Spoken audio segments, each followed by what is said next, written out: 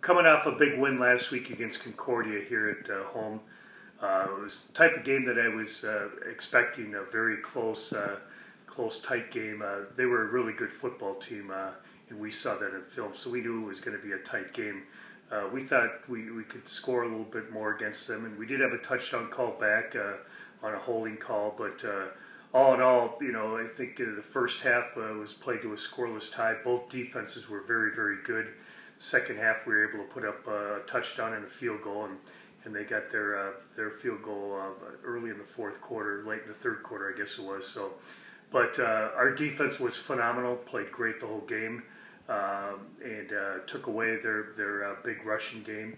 And our offense sputtered at times, but we did move the football when we needed to, and again, would have liked to have scored more, but all in all, the big thing was we came out with a win, and that gave us an opportunity to continue playing.